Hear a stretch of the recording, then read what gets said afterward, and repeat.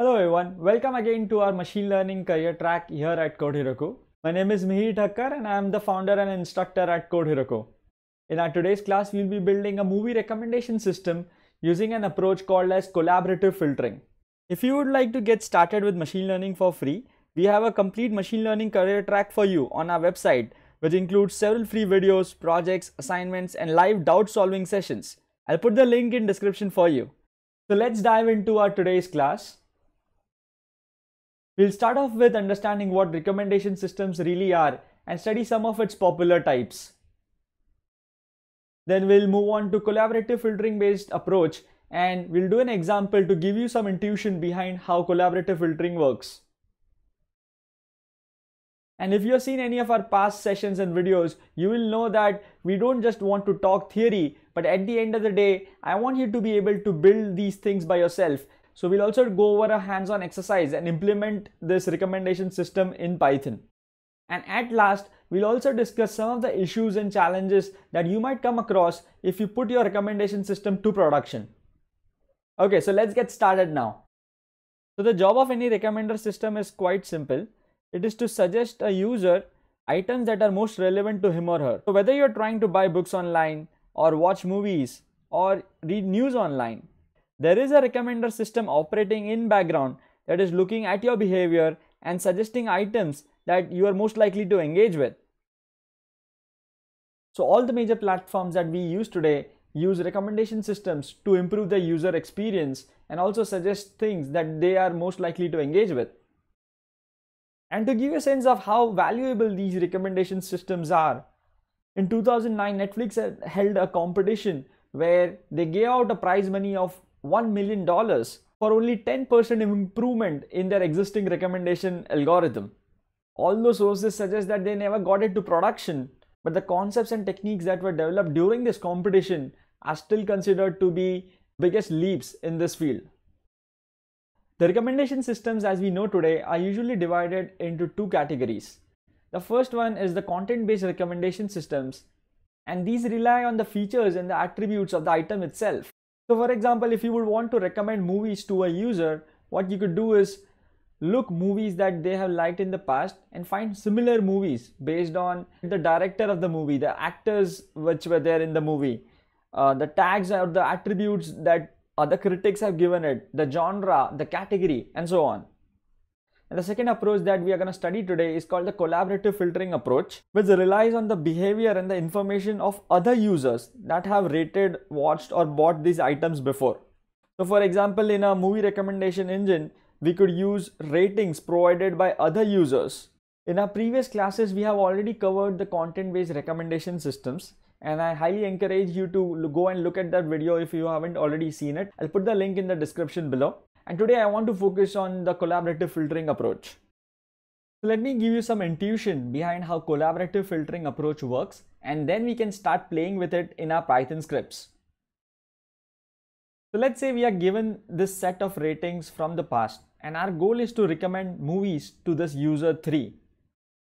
So how do we go about solving this problem?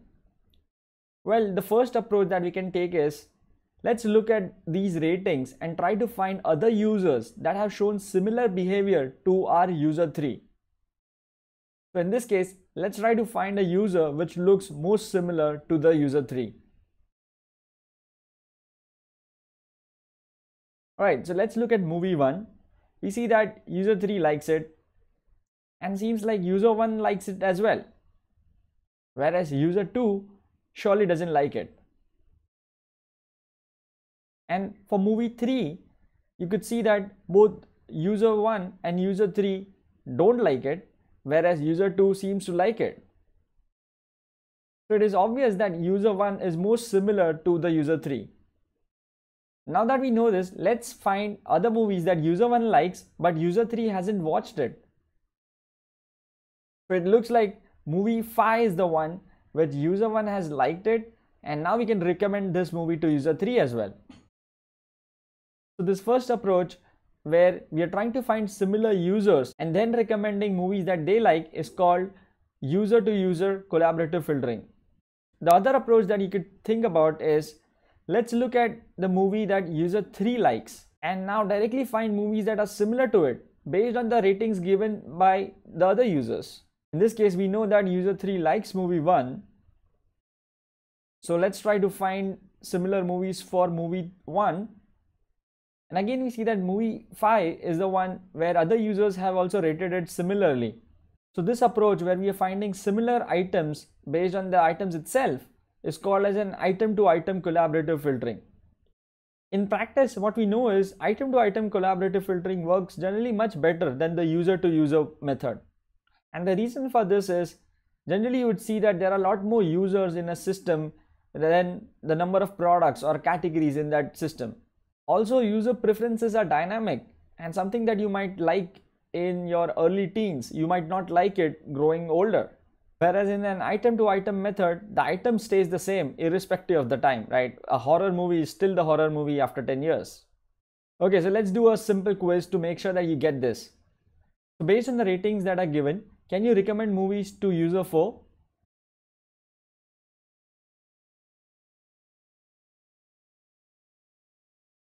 Alright, so if you got it correct, and by using user-to-user collaborative filtering, what we'll see is user 2 is the most similar user to our user 4, and because user 2 likes movie 6, I think we should recommend movie 6 to user 4 as well. Feel free to try out the item-to-item based approach and drop in your answers in the comments. So this is good, but how do we do this for hundreds of thousands of such items? We can't just eye it, we need to quantify the measure. Well, it turns out that you already seen this in your high school math. Let me remind you how. Let's say we try to plot these observations on a graph, the ratings from a user on x-axis and user 2 on y-axis over here. Let's say user 1 doesn't like movie 1 and user 2 likes it. So we get a point on this graph somewhere over here. So similarly for movie 2, user 1 likes it, so it has a high value on x-axis, whereas user 2 doesn't like it, so it has a lower value on y-axis. So in this 2D space, we have converted our ratings into vectors that we can actually measure distances from.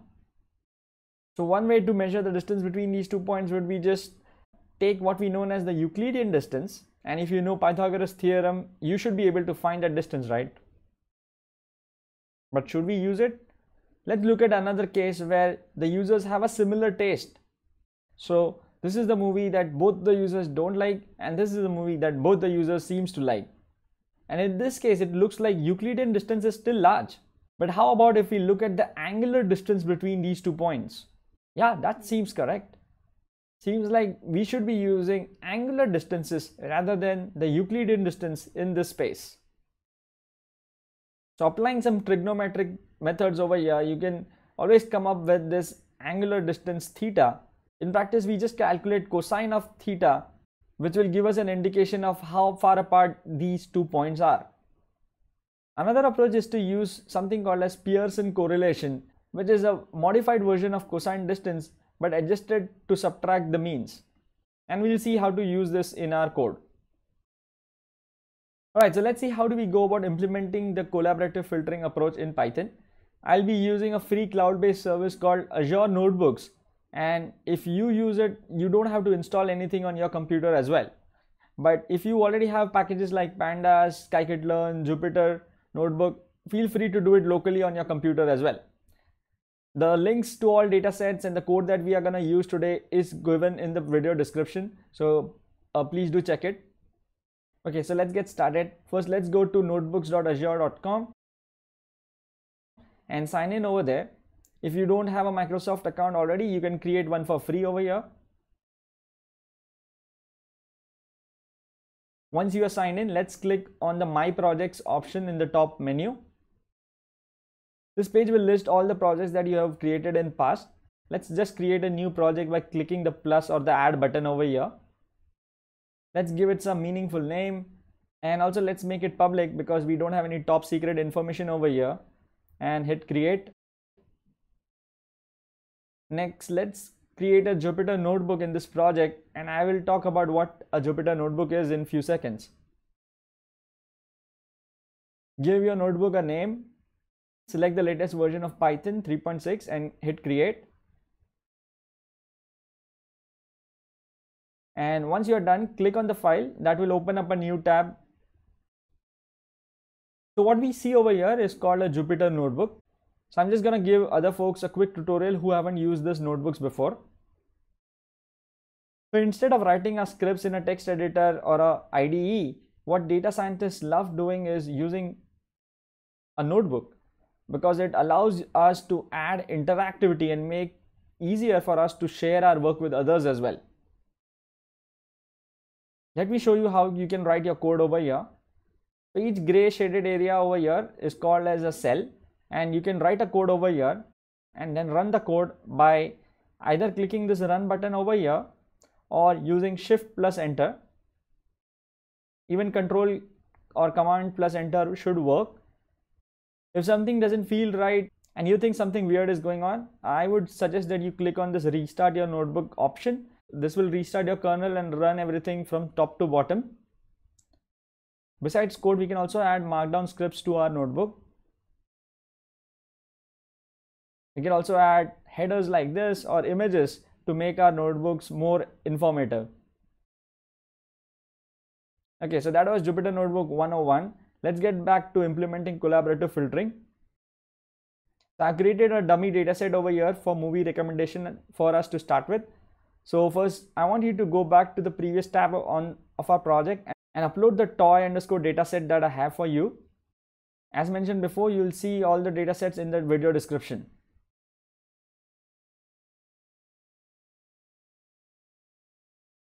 Right, so first let's go ahead and import the necessary packages that we are going to use. Right, so once we have uploaded our dataset to our project folder, let's import it in our code using pandas. So let's say ratings is equal to pd.read_csv, the toy dataset.csv, and let's print it out and see what do we have.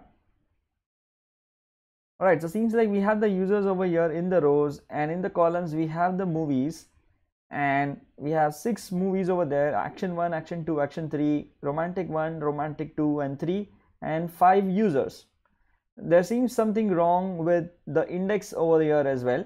So let me just go ahead and set the index as the first column of my dataset.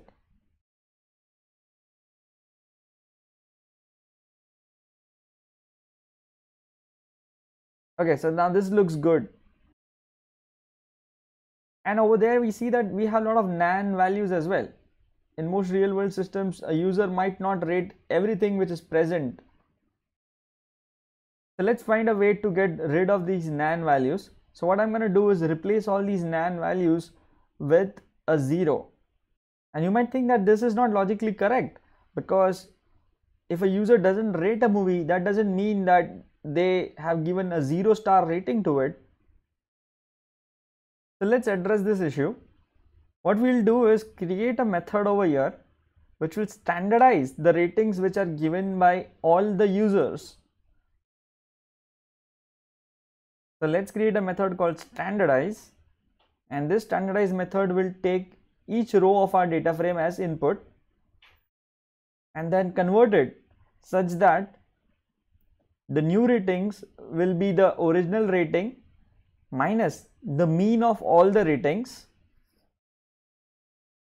and then we'll divide it by the range of the ratings that the user gives. So if you notice, what we are trying to do over here is we are trying to bring the mean of all the ratings that a user gives to 0. And the other thing that we are doing is also dividing it by the range of the ratings that the user gives. So this will correct for any users that are too harsh or they are too lenient. So for the sake of simplicity, let's say there is a user who has given 3 ratings, 1, 5 and 0. The average rating, the mean will be 5 plus 1, 6 divided by 3, which will give us 2. And if we subtract 2 from each of these values, we'll get -1, -2 and 3. So in this new data set that we have come, the mean is now 0, right? Because if you add these numbers up and divide it by 3, it will give you a mean of 0. And also if we divide all these numbers by the range of values, what we'll see is to have a mean of 0 and range of 1. So let's go ahead and apply this method to our data frame. So I'm going to say rating standardized is ratings.apply the standardized method. Let's run this and let's print it out. Okay, so looks like we have standardized our ratings over here. So the most important task that we have now left with us is actually finding the similarity between the movies, and we'll be using an item to item collaborative filtering in this example. But feel free to try out a user to user based approach as well. So I'm going to say item similarity is equal to, so as we already saw in our theory section, that we'll be using angular distances between the ratings over here. So scikit-learn provides an implementation of cosine similarity. We already imported the cosine method over there. So let's say item similarity is equal to cosine similarity between the standardized ratings. So it is ratings, cosine similarity of the standardized ratings. The cosine similarity method over here will calculate the similarity row wise, and in the rows I have the users over there. I actually want the similarity to be calculated on the items, so I'm going to transpose this matrix over there. So if you are doing a user to user collaborative filtering, you don't need the transpose, but I am doing an item to item collaborative filtering, and that's why I'll transpose this matrix. Alright, so let's go ahead and print it out. Seems like we have created our similarity matrix, and this is going to be our model based on which we'll give recommendations to the new users. The last thing that I want to do over here before we start making recommendations, create a data frame out of it. So right now this is in the form of a NumPy array, and for the purpose of convenience I'm going to convert it to a data frame so that I can use it more easily when I go about making recommendations.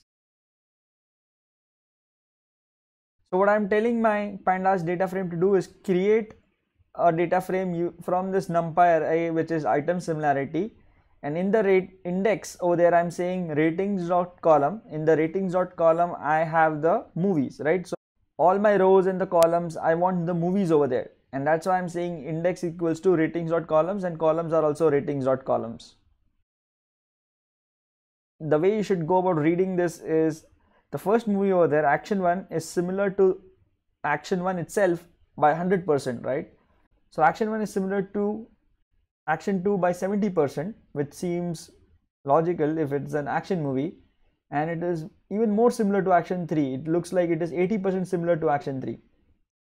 And of course action 1 is obviously not similar to either romantic 1, 2 or 3. Okay, so this is how you should go about reading this entire matrix, and from the numbers that we have received it seems correct.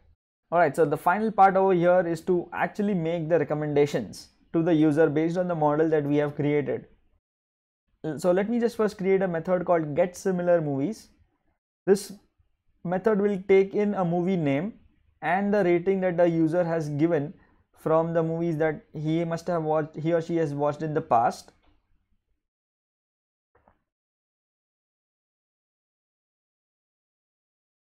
And this method will return a similarity score for all the movies that are similar to this particular movie. So I'm going to say similar score is equal to, we'll use the data frame, the item similarity data frame that we just created. Let's index into it. Let's first get this particular movie that the user has already seen. So if the user has watched action 1, we now have the first row of this data frame, and we are going to also scale it by the rating that the user has given for that particular movie. So if the user gives a rating of 5 to this movie, all of the values in our data frame will be multiplied by a factor of 5. Now once I have got the row from this data frame, I want to now arrange in descending order. So what I'm going to say is similar scores is equal to similar score dot sort values dot sort underscore values, and I'm going to say ascending equals to false because I want all these scores in a descending order. So let's test this method out and see if it really works. So I'm going to say print get similar movies, and let's just pass in, let's say if the user has watched action 1 over here, and let's say they have given it a rating of 5. So let's see what is getting returned. Now we see that the movies that are returned are action 1, because action 1 is most similar to itself, and they have given a rating of 5, and that's why we have action 1 as 5 over there. So now this is good for a movie that the user really likes. Now let's say if this user doesn't like romantic movies and they gave it a rating of, let's say, romantic 3, and they gave a rating of 1. So the user doesn't like romantic movies, so they have given a rating of just 1 to it. But just because of the fact that the user has rated this particular movie, what is happening is other romantic movies are getting to the top. Okay, so this is not what we want. If a user has rated a movie as bad, we want all other similar movies to go down in the list. So what I'm going to do is actually do a trick over here and subtract this user rating that the user is given by the mean over here, which is 2.5. Okay, so if the ratings are below 3, it will push all those towards even more negative side. Only if the ratings are positive, which is 3, 4 or 5, it will keep them on the top of the list. Okay, so now let's see if we have done that adjustment, what is happening. Right, so I'm gonna print it out again, and as you see now, because the user has given a bad rating to a romantic movie, all other romantic movies have been pushed down in the list, and the action movies have popped up on the top, which is something that you would expect. Alright, so we have done it for one movie, but what if the user has rated several movies? So let's write our code such that it can take multiple movies that the user has rated. So first let's create a fake user. Let's say if this is a fake user called Action Lover, and they have rated these movies with these values.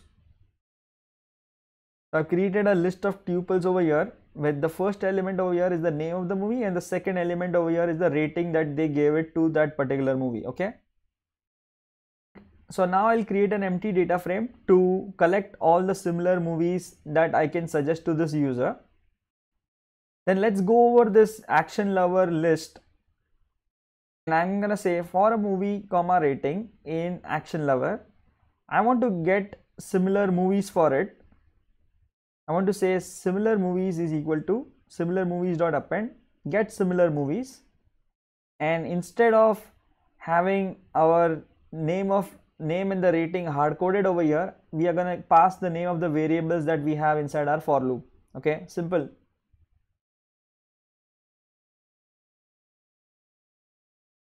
Okay, so let's print out what did we get in this new similar movies data frame. So I'm going to say similar movies dot head.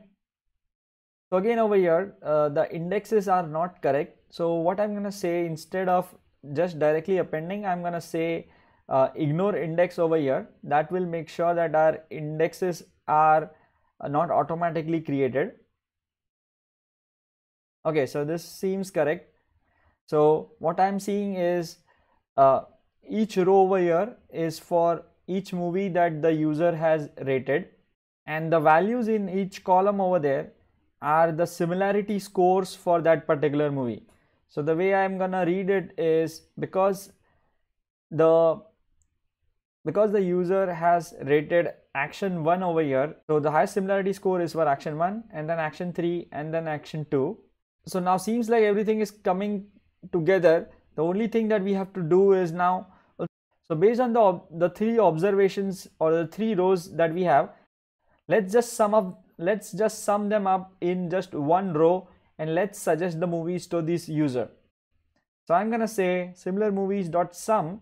Now this will sum all the values row wise, and then we'll sort them in descending order. So as you see, action 1 is right on the top, even though when we go about implementing the actual system, you don't want to suggest the same movie as the user likes, but this is the intended behavior from the system right now. And then action 2 and 3 comes to the top because the user has liked Action 1, and all the other romantic movies are down the list. So seems like our algorithm is working good for the toy dataset that we created, but does it even work on a real world dataset? We are gonna try it out.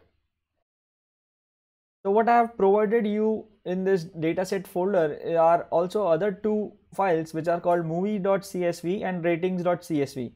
This is from a famous dataset called Movie Lens. Now let's go ahead and use their ratings to see if our algorithm that we have done works on real world movie dataset.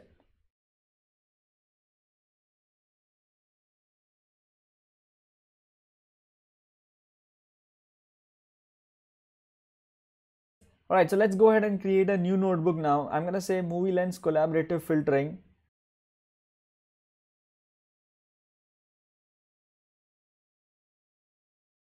So as always, let's load the necessary packages first. So I'm gonna say import pandas as PD. Then also let's read the two CSV files, the ratings.csv and the movies.csv file that have been given to us.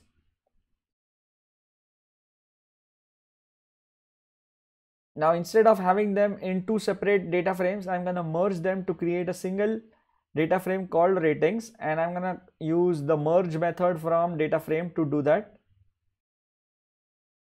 So seems like we have merged the data frames successfully, and we have several columns over here. The first one is the ID of the movie, the title, the genre, the user ID who rated this particular movie, the ratings that they give, and the timestamp when this was created.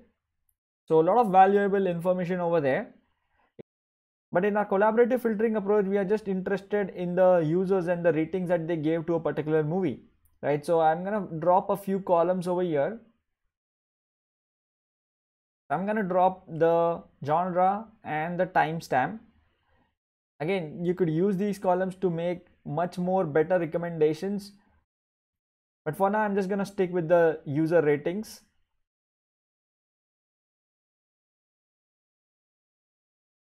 Okay, so this is a much concise version of the data frame that we are trying to work with. Okay, so this is good, but it is still not similar to the kind of data frame that we had created before. So how do we create a data frame similar to the toy data set that we have? So let's create a, so what we could do is use the pivot method in pandas, and we're gonna pivot on this data set. This is similar to the pivot in Excel if you have used it before. So in the rows, we need the data frame of the user ID, the user who rated it, and in the columns we have the movie that they rated, and in the values for each column we want the ratings that the user gave that particular movie. And this is what we were expecting. As I said, in the rows we have the user IDs, in the columns we have the title which they rated, and the value of that cell will be the ratings that were given. And you are seeing that there are a lot of nan values, as you would expect in any real world data set, because a user won't be able to rate these much of movies. So as you see over here, from the shape of this data frame, you see that we have about 9,719 columns, or we have 9,719 movies. And of course, we are just printing only the first 5 rows, but even then we don't have that much of users. I think we have about only 600 users in our data frame.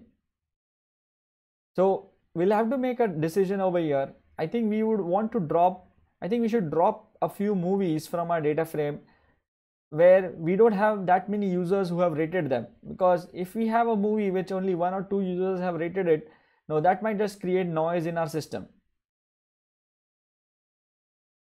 So over here I'm going to drop all the movies that have less than 10 users who have rated it. We'll drop all the columns where we have less than 10 values which are not nans, and again we wanted to do on columns, and that's why we are gonna say axis as 1 over here, and then we'll fill all the NAs with zeros, just like we did before, just like we did with our toy data set. Let's print it out and see what do we get. Okay, so we see that some movies have gone away and the rest of the nans have been filled with zeros. There are some values with are non-zeros as well. And as you see, we are left with about 2200 movies, which is still not bad.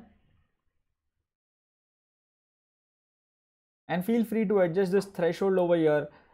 If you would want more movies in your dataset, you could keep the threshold as low.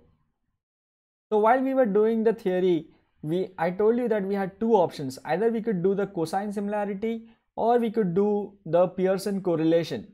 So this time instead, I'm going to use the inbuilt method of a data frame, which is called correlation over here, to get the Pearson correlation between our movies. So I'm going to say item similarity data frame is equal to user ratings dot correlation. We want the correlation method as Pearson. And because the Pearson correlation, actually behind the scenes, it will adjust for the means. We don't have to apply our standardized method over here. And if I print it out, now we see that we have our model created. The similarity matrix that we just created, that we had created before, we have this created over here as well. So let's go ahead and take the methods that we have already written in our first program and paste it in this notebook as well. So I'm going to take the get similar movies method. Let's copy paste it over here. So let's take the testing code over here that we used to test how well our recommendation system was working.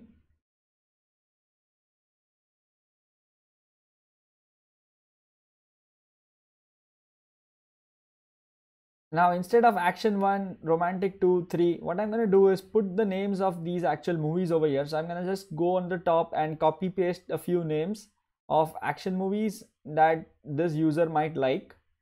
Right, so let's take the Too Fast, Too Furious, maybe 12 Years of Slavery as well. And 500 Days of Summer is a romantic movie, so I'm going to give it a low rating over there. And now let's run this and see if the recommendations that we are getting make sense.